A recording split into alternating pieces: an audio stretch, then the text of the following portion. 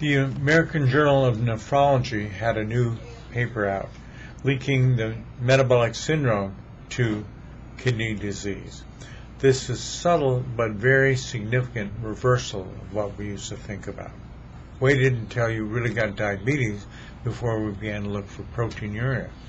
And the metabolic syndrome is a preliminary before you get diabetes, so we should start looking then, because that's when you can change it. That's when the GLP-1 agents go into somebody and change the kidney as well. As I talked about before, with the way the metabolic syndrome is handled, and a lot of people are having heart disease and having problems with blood pressure in terms of what the stock market is doing to a lot of people. The same thing holds. If you can find it in the early situations, find the balance of things that can help each individual, it's a very important situation.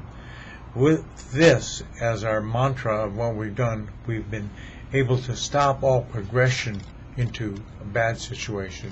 All the renal disease just doesn't happen for us anymore. It's your time.